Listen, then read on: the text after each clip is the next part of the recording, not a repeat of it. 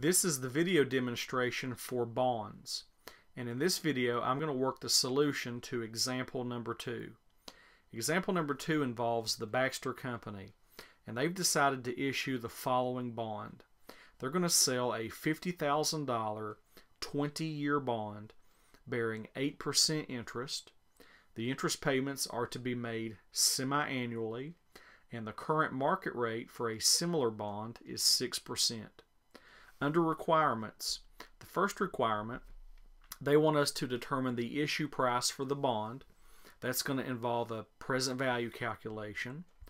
Then they want us to prepare the journal entry to record the issue of the bond. And then we're going to do the journal entry to record the first semi-annual interest payment, assuming straight line amortization. Now, in order to do this, we want to take a look at this bond and familiarize ourselves with this information. It is a $50,000 bond, so that's the principal. The time span is 20 years. Notice that there are two interest rates, 8% and 6%. We're going to use both of those rates in different ways. The 8%, that is the contract rate because it says bearing 8%. The 6% is the market rate. And we have to take note of this. The interest payments are to be made semi-annually.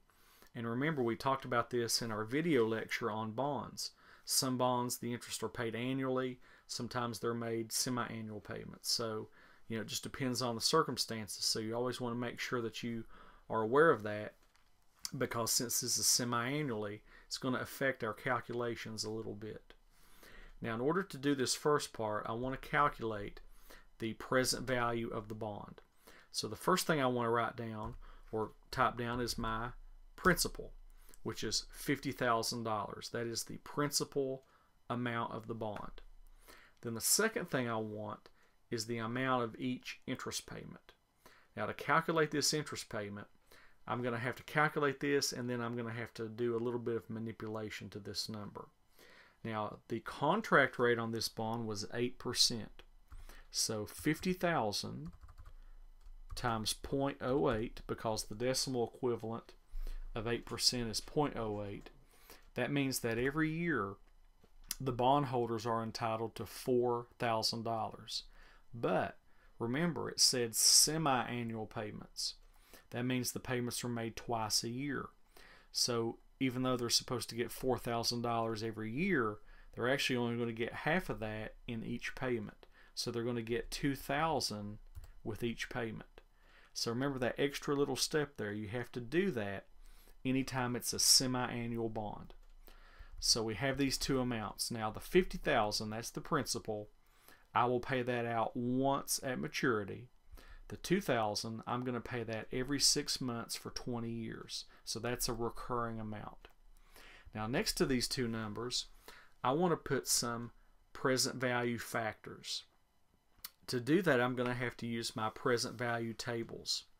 Now, like I said, the $50,000 is a one-time payment. The $2,000 would be a series of payments. So this is going to be present value of 1. This is going to be present value of an annuity. So to do this, I need my tables. Now, these tables are available in the textbook, and they're also available on our class website. But I've just pulled up the table for present value of 1. Now, what I want to figure out here is what interest rate do I want to use and how many periods. Well, when we use our tables, that's when we want to use our market rate of interest. Now, our market rate of interest in this problem was 6%, and the time span was 20 years. So my first instinct would be to go to the 6% column and go to the 20th period. But I actually can't do that.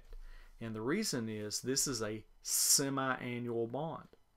So remember, I've got to manipulate things.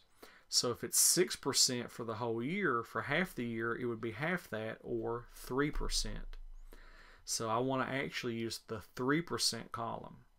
So that's very important. It's half of the market rate. And then I want to double up on my time periods, because think about it. If I have to make an interest payment every 6 months for 20 years, I'm going to make 40 payments. So what I want is the 3% column, and I want to go down to the 40th number. So at line 40, in the third column for 3%, the present value factor is 0.3066. So I'm going to type right here 0.3066. That's the present value of one factor that I'm going to use there. Now for this other number, I'm going to have to use a different table. For this one, I'm going to use present value of an annuity. But again, I want the 3% column, and I want to go down to the 40th number. So the 40th number in that column is 23.1148. So 23.1148. So those are my two present value factors. Now, once I have those, the rest of this is going to be pretty easy. I'm going to get that 50,000 there.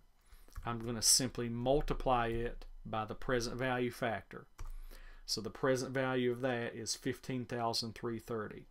Then I'm going to grab that 2,000 and I'm going to multiply that by this factor. The present value of that is 46,229.60. And then I'm simply going to add these two numbers together, and I get 61,560. So that is the answer for part one. That is both the present value and the issue price of that bond. Now, one thing that I would like to point out is that when you do these types of calculations, the actual mathematics of it are very simple. All you're doing is just multiplying a couple of numbers together.